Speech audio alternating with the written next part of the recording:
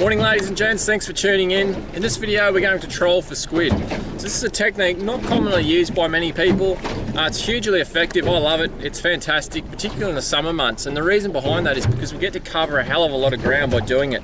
We get to troll all the weed bank areas.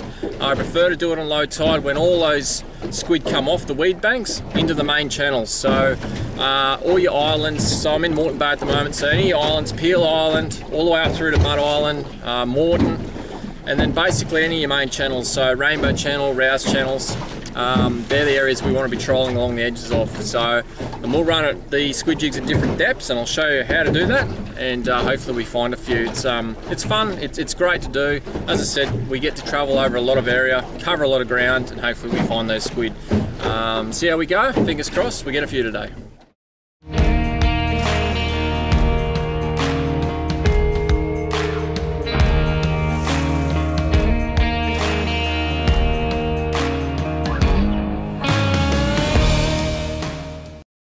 Squid can be found on a variety of bottom structures consisting of rocks, reefs, with a favourite being the weed banks, which is home to a large variety of small crustaceans and fish which the squid love to eat. When trolling for squid, you can target two main areas. One is the weed bank flats that cover large areas, particularly on the high tides. Unfortunately, due to the sheer size of these areas, it can take a considerable amount of time to troll these areas in hope of finding a squid that are spread out through these banks. To speed this process up, trolling squid jigs along the edge of the weed banks at low tide gives you a huge advantage, as a lot of the squid will move off the flats and into the edge of the weed and sand banks throughout the deeper channels. These areas are perfect for trolling squid jigs and can save you a significant amount of time, and the rewards can be fantastic. Alright, so the first rig I'm going to put out is basically a double paternoster with two squid jigs. So I have a fairly heavy squid jig on the bottom, which you can see there's a fairly light sinker attached to the bottom of the paternoster rig, and that's just to drag it down a little bit deeper, particularly when we've got two squid jigs on there. There's a bit of resistance there. It'll tend to raise the whole rig up, so a little bit of weight, and I can change that according to obviously the depth and also the current that I've got happening at the time. So we'll see how that goes, whether that's enough, I'm not sure. So essentially we're going to go as slow as possible. We want the outboard just in gear, and you've got to take into consideration sometimes the actual current as well. So whether you're going into the current or going with the current, that will affect the depths that your squid jigs sit at. So if we were going into the current, there's a good chance your squid jig will have more resistance and raise up a little higher. So we often need to go a little bit heavier with the squid jig, or we add more weight if we're using a paternoster rig. And then you can see the top of that rod with the paternoster rig. It's just occasionally you can tell it's bouncing across the bottom. That's perfect. So we don't have to be doing it all the time, but we know that it's very close to the bottom. We've got patches of weed all through here, and that's what it's bouncing off the top of those patches of weed. So every so often I'm just going to pull the squid jig in, always making sure that it's clean of debris, because squid jigs with any form of weed on it, the squid will not touch it. They're very picky with it. So it pays, obviously while you're trolling you get a lot of debris on top of the surface that will float and hit your line, and actually works its way down the line onto your squid jig. So, and that's another benefit of running the paternoster rig, because it runs down the paternoster rig. It'll either hit where the paternoster knot is and actually misses the squid jig itself, so it keeps the squid jig nice and clean. It does run all the way down the bottom, it'll actually get caught up on the sinker, not so much on your squid jig. So just so I was cleaning the paternoster rig, it had a little bit of weed on the bottom of the sinker, and then a little bit on one of the jigs. So as I was letting it back out, this tiny little arrow squid's grabbed it. Very small little fella, but that is an ideal bait, and I'll be keeping him. He's perfect size. Not an eater, that's for sure. But, keep going. Hopefully we get some bigger ones. Oh. There we go. We got a nice squid on.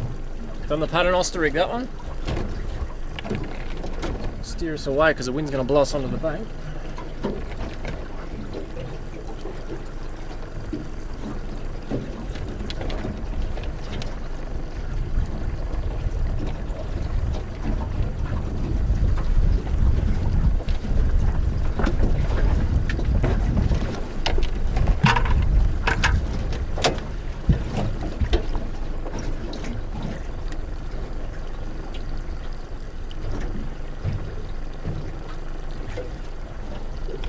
boat and gear out into the deeper water in the channel.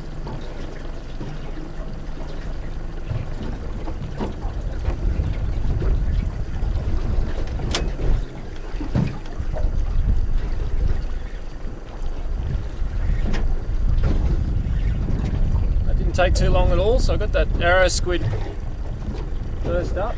I've just come back along the weed bank and hooked up to this one. I don't think it's a big one, but pulled a bit of drag, and you can see it obviously pulling pretty hard on the rod tip there. You want a fairly light drag, you don't want to run a heavy drag because you'll just pull those prongs clean out of the squid.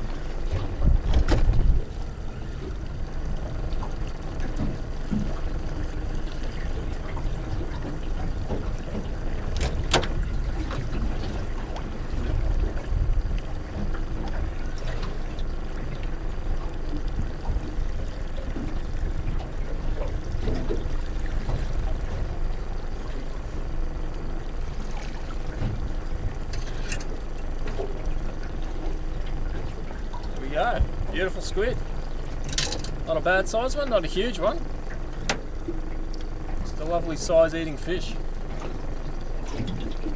Just taking the bottom squid jig, so that's a shore catch squid jig. It's hooked quite well. Just enough drag to penetrate those prongs straight into him. He wasn't coming off. It's a beautiful example of a tiger squid, that one. There we go.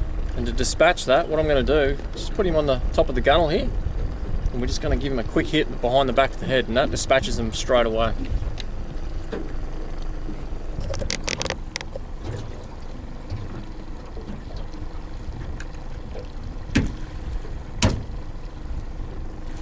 You'll notice it change colour instantly. He's gone all limp as well.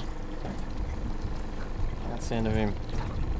You can probably just see it in the rod tip there now. Every now and then it's bouncing. That's just bouncing across those little clumps of weed that are throughout this area on the edge of the channel.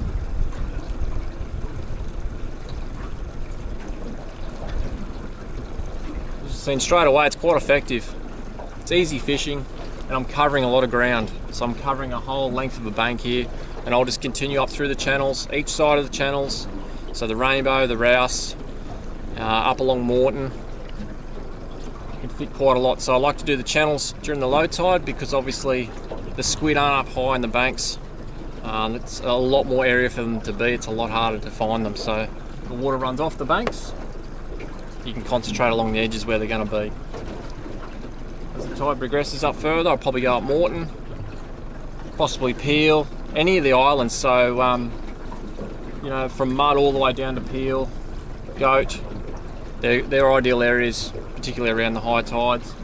And it's not just the weed banks you can fish. You can go around the actual edge of the reef lines, so any of the reef lines around the islands, and you control the squid jigs around the edge of the reef lines where those coral are, and that's obviously an area where you will get a lot of squid that people don't often target. If you've got kids, it's actually not a bad thing for them because they don't want to sit there casting squid jigs for hours on end. So you can just throw them the rod holders, troll around, and hopefully get one. And it's just easy fishing. Wow. Look at the size of that squid. That is dead set smaller than the bloody squid jig. I'll just steer away from the bank over here. That is insane. Look at the size of that. It is smaller than the squid jig. That is crazy. Tell you what. There we go, the size of that. I'm going to let him go. He deserves to be let go, that one, I reckon. Grow bigger another day. Here you go, buddy.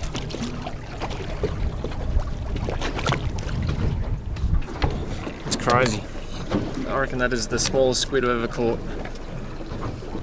Been a fair while between squid, unfortunately. It's they're certainly not around in numbers.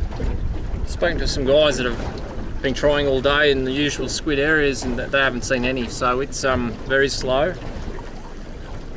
I'm just going to continue to troll these weed banks I've come up over towards the bottom of Moreton now, so I've done the Rainbow Channel, the Rouse Channel, and I've worked my way over to Moreton. A lot cleaner water here, but there's just none around in numbers at all, so we'll see how we go. I'll persevere with it.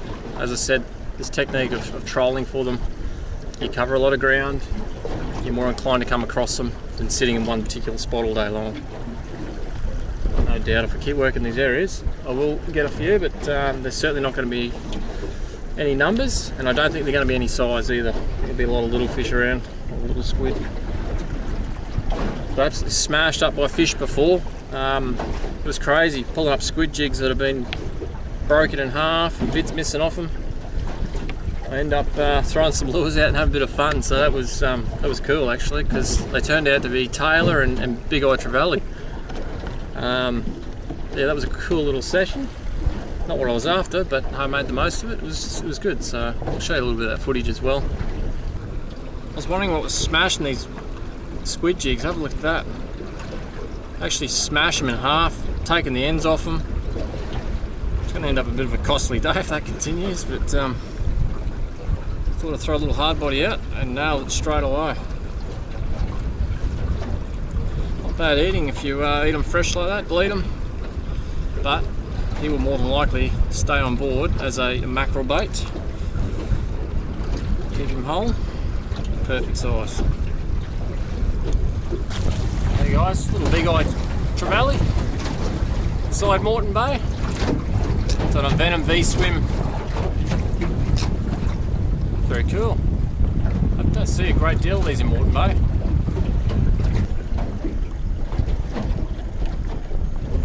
Oh, we got one on.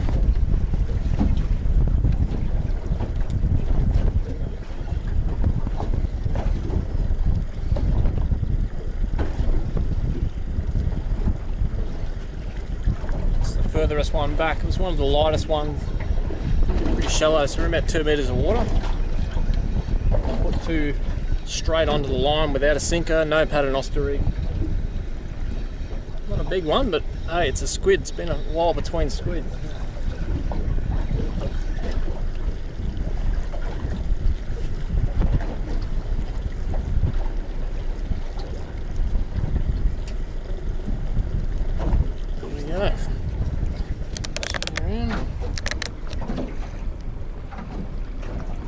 Squid. Certainly no huge one, but hey, good sized bait, but bloody delicious too. So he'll be coming home. It makes some nice little calamari rings. So I've still got one paternoster rig on with two squid jigs. So it's bounced along off the bottom. We're in about 2 meters of water, 2.5 meters of water here. Pushing into the wind, so that slows the boat right up and allows the squid jigs to sink down. So I've gone to just running squid jigs without any extra weight on them. Did slightly different colours and weights, and the furthest one out the back's just got hit. And it's more of a natural colour. During the middle of the day I prefer probably more of a browny or even a light pink sort of colour. Even greys, they go quite well during the middle of the day. Morning and afternoons do probably find that the brighter colours work better, but it's a hard one. You think you got it worked out and it'll completely change. So just a matter of having different colours out and seeing what works the best on the day. Squid would have to be one of the most fascinating creatures of the ocean. With over 300 species of squid found all around the world, they have an amazing ability to instantly change colours to suit their surrounds and mood. Whilst they can be shy and flighty, they can also be very curious and follow squid jigs for a considerable length of time before grabbing it or shying away. When hooked, they will expel a thick cloud of ink, and this defence mechanism is used to block the view of predators and allow enough time to get away. Due to their short lifespans, squid may only reproduce once or twice in their lifetime and have a unique way of mating which I filmed one day whilst pulling in a squid I'd caught. A female squid had taken the jig and I noticed another one following it as I pulled it in. The male squid took this opportunity to move in and with precision-like movement rotated upside down and quickly delivered a package of sperm underneath the female's mantle next to her oviduct. Then when the female lays her eggs, they brush past the sperm which completes the fertilisation process. It's an amazing procedure, and to capture footage of this was extremely lucky and something I'll never forget.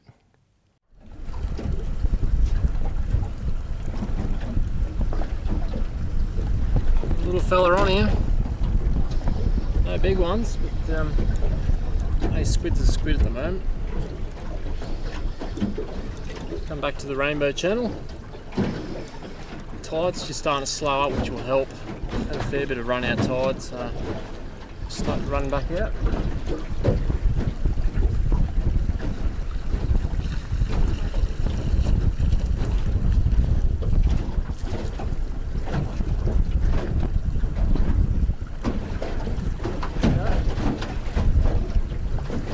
Tiny little fella. It's on the Duo D squid. 21 grams, quite heavy. Does a beautiful job for trolling. Really good lure for that. Quite heavy, so they're a deep water squid lure, but perfect for trolling. It's a bit of a fish finger size, that one. Not very big at all. Just can't find any big ones from the bay at the moment. That's the way it is. They come and go. He's going to make a good bait. Turn that into a big red emperor or a big snapper. I'm sure it'll convert something quite nice. With the paternoster rig, still got 2 squid jigs, different colours. And I'm just running the one off this rod. And that's a Duo, so that's quite a heavy squid jig. They're a deep water jig, which is ideal for trolling. That's why I'm using it. Generally you wouldn't want to use that just because of the weight of it. It's 21 grams. It's quite heavy, but they troll really well just by themselves. Not real good on a paternoster rig because they tend to face down that with the toe point, and this ends up getting caught back in your main line. So troll them by themselves and they work extremely well. Extremely sharp too.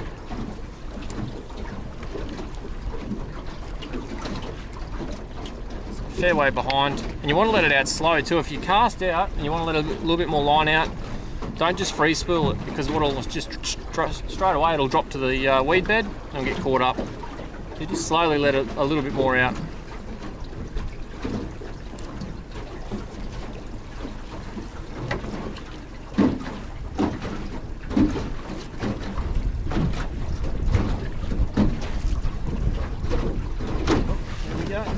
That's a good one.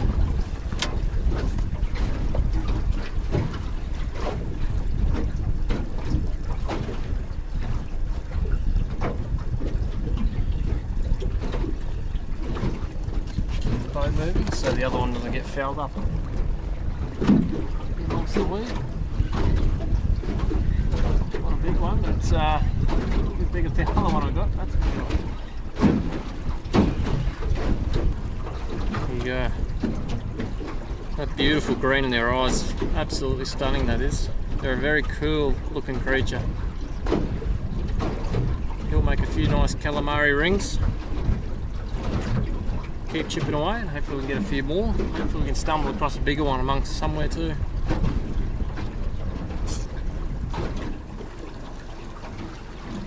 Also be aware, if you're in the Rainbow Channel, there's quite a lot of green zones. So there's one towards Amity Point. It runs up the channel a fair way, so you've got to be real careful. Some of those weed banks are all amongst that. So you've got to make sure you stop before you get to it, or come out the outside of it. And it's unfortunately right where it drops away into the deeper water. Same back towards Moreton as well. And then the opposite side of Amity, where the big sandbanks, etc. are. Unfortunately, there's not a lot of weed bed through there. There's probably no need to be on that area unless you're there for a day trip with the family.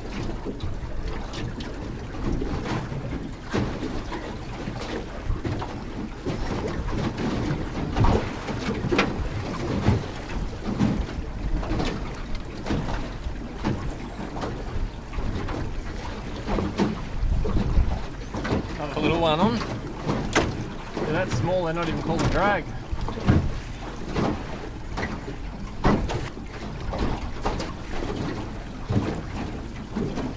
Just another one to the Duo. Jeez, they're small. Bloody squid. Unbelievable. Better than nothing, but colour seems to be working quite well at the moment. The sun's gone away and like I said I prefer the brighter colours when there's cloud coverage, darker. Early morning, late afternoon, just before dark.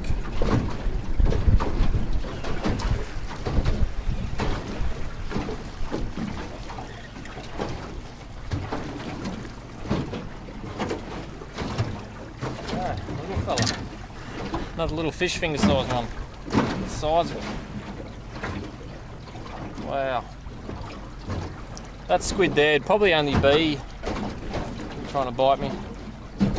That squid there is probably only a few months old, so a lot of these squid only grow. See his beak in there trying to get me? Look at that, open his beak right up, trying to reach around to get me. Gotta be careful when they do put a fair bite on you. Those jaws are quite big and nasty. Pretty cool. Really in there. Yeah, he's probably only maybe 3 months old, if that. 2 months old. So these tiger squid only grow around 1 to 2 years old. Some of the other squid species grow a little bit older, 3 or 4 years old. They generally have a very small lifespan, very short.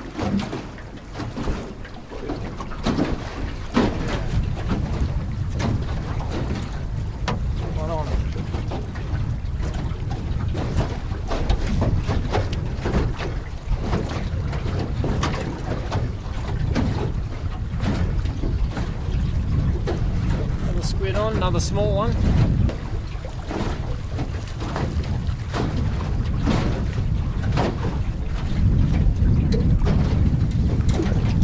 Another one on the duo, green colour again. Bit of a whittle. As long as it's not ink, I don't care.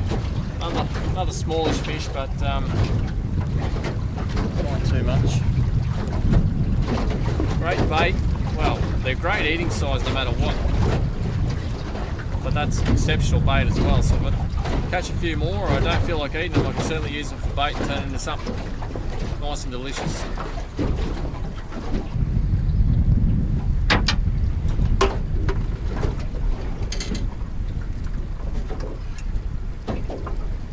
They're all the same size. I highly doubt they'll actually find a big one, unfortunately. Yep, we're on. Alright, Holes, grab him. Yep, you're up. Still got him? Slowly wind him in, slowly. Day 2, I've come back out. I've got my daughter Holly with me. She's trying to come out for a bit of a fish and squid, so we've had a great morning. Caught some nice flathead, a heap of tailor. Yeah, Holes, well done. Thank you. Cracking fish.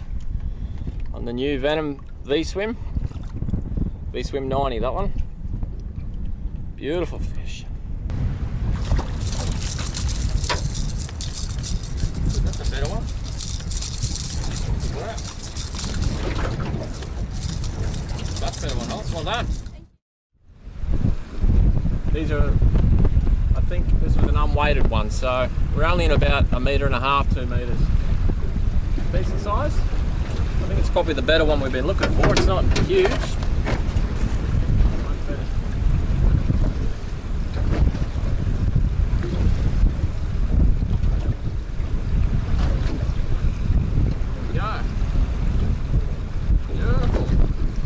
Better? Bigger. Well done, mate. No. I tricked it. That's a better sized squid, that one. That's what we're looking for. That's on a green shore catch one, so that's one of the heavier ones, so he's getting down a little bit deeper. Perfect controlling. Nice squid. Hey, well done. Thank you. That's awesome.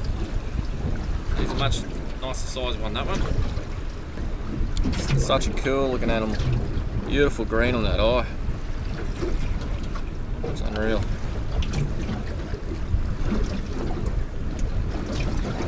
Unfortunately, weather's blown up. We got the morning session in with the daughter. She caught some cool tailor, flathead, some little trevally. We did get one more squid at the bottom of Moreton before we went for a swim, trolling through there, so that was cool. That added to the tally of 10. So I got 9 yesterday. Caught some smaller ones as well that I'll let go. But that's a great feed. They're not big squid, they're only that sort of small to mediums, but they'll be nice to eat. And just proves how effective it is, you know, like I've done it during the toughest possible time you can go out squidding. and we've caught squid. I do know people were out there yesterday that were anchored up and also drifting areas, and they didn't get any. So that's, I reckon that's a testament to how effective the trolling for them can be. You know, we're covering big areas. We're travelling all over the place, trolling around, and we got a nice feed of them. So that's cool. As you've seen, squid jigs, you know, variety of them, different weights, colours, brands. You know, we got Yamashita, we had shore catch, we got duos. There's some other Japanese ones there I got as well. It's all about the weights. So when you're trolling for squid, it's more about getting them, you know, within a half a metre from the bottom. If a squid sees it, it's going to commit and come over and grab it. So a lot of your brands, styles, weights, whatever it might be, colours, it doesn't make a huge difference at times when you're trolling. So just keep that in mind. Although I would recommend the duos. So that's a duo D squid, 95mm. That's 21 grams. So that's heavy. Even your 3.5 inch squid jigs that you can buy from any brand, they're only about 19 grams. They've got the feathers on the cheeks as well with the other brands. These don't, so a lot more streamlined. And the toe point being up top like that, it actually pulls down further in the water column. So great for trolling, really, really good. I would highly recommend them. They're good for about 2 metres to 4 metres. No weight needed to be added to it. Whereas some of your other ones, you know, you're gonna add weight like that to it. And obviously, as I showed earlier with the Paternoster rig as well. So you don't need to do that with some of those heavier jigs. If you're in that sort of 1 to 1.5 metres, just your size 3 squid jig works quite well. It'll bring it down within that sort of 0.5 if you can slowly troll along. And obviously you need to vary that a little bit depending on your current as well. So if you've got strong current, you might need to add a little bit extra weight to it. Rods, I use blade and tails, 7 foot, just a nice long soft action to them. Gives a little bit of give when obviously those squid pulsate when you hook up to them. Light drags, don't run a heavy drag, and just enough to sink those prongs into those tentacles of the squid. Light line, I prefer to use light line, so 6 pound, 10 pound line, just less resistance through the water for trolling. If you have to run heavier line, that's fine, just add a little bit extra weight to the squid jigs. But we'll go clean this squid up now. Been on a nice ice flurry, it's nice and cold. We'll take the heads off these and put the tubes inside a nice tumbler bag. So that's a Wilson scalar tumbler bag. So we'll throw the squid into that, tie it behind the boat. It'll clean them up nicely. You'll probably still have to do a little bit of cleaning when you get home, but I'll show you that when we get there. I'm also going to show you a beautiful salt and pepper calamari recipe. My wife makes this beautiful, and hopefully you guys love it too. So I'll see you at home.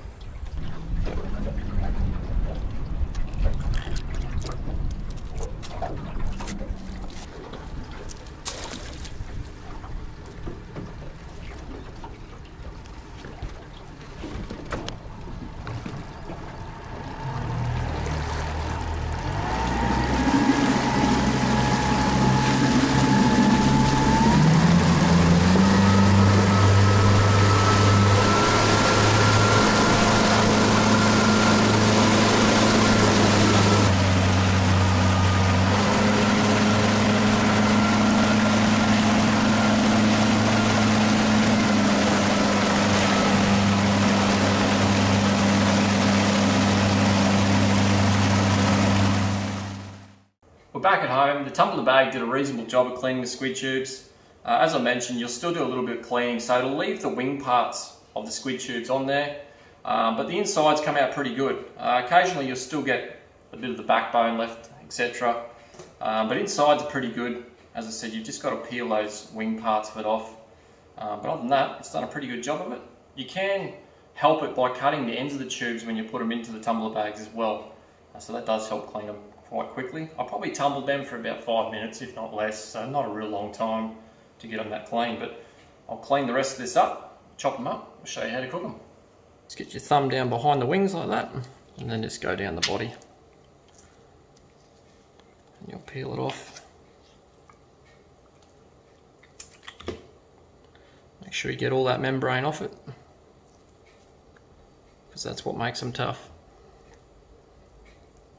Alright, so we get the squid tube, and you'll see that there's the top part of the squid tube with a bit of a line down it, basically like a seam. What we're going to do is put the knife inside it. We want to put a cut directly down that seam,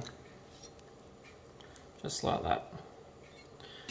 Now you will see that the inside of a squid tube also has a membrane in it, We need to try and move that as much as possible. It is very difficult at times, but if you can scrape a lot of that away, a lot of the chewiness and toughness that comes from eating squid is from the inside membrane. So try and remove as much of that as possible. Now that our squid tube's nice and clean, we're just going to trim it up a little bit and get rid of any of the spots that might have a bit of that membrane left on it, which is usually the end parts of the squid tube. So what we do is take a very small skinny strip off that end, and same as the very end of it here. So that can be a little bit tough, that end. Now what we're going to do is actually put little slits all through the squid tube itself, both ways, and that just basically tenderises it. So if there's any membrane left on it, that will cut through it, so when you go to eat it, you're not going to feel that chewiness to it. Just lightly go over the very, very outer part of the squid tube, just to cut through that membrane. Back the other way.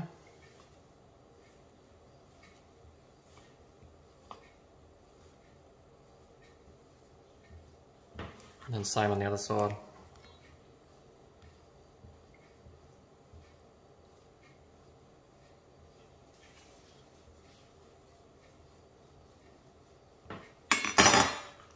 There we have it. You can see the cuts through it, still intact.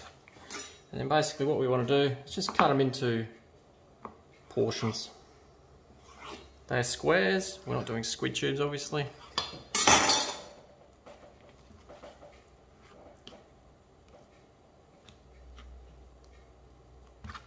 And then we'll coat them, fry them up. Alright, for this simple salt and pepper squid recipe, we're going to put 1 cup of plain flour, 1 tablespoon of black pepper, 1 tablespoon of salt, and we'll actually stir that up. Then we'll get 1 egg, we'll crack that, whisk it up, we're going to put a little bit of garlic into it. And then what we're going to do is get the squid, we're going to wash the squid in amongst the egg and the garlic, and then we're going to put it into the mixture of flour, salt and pepper, and then we're going to fry it. So it's quite a simple one, and we'll show you guys how it's done. Alright, so I'm just going to get a little bit of garlic, so not too much. I'm going to whisk it into the egg. A cup of flour. Then we've got a tablespoon of pepper, a tablespoon of salt, and then we mix it all together. If you like it nice and peppery, obviously you can put a little bit more pepper in, another half a tablespoon if not more. And then we get our squid, wash it in the egg wash, and then put it into the flour. There we go. I've just heated up some vegetable oil.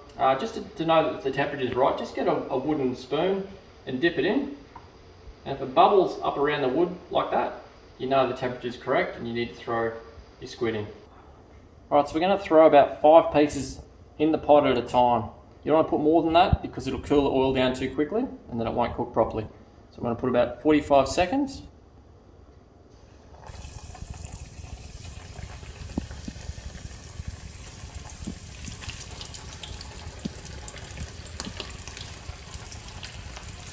So wait about 45 seconds and then we're going to flip them over.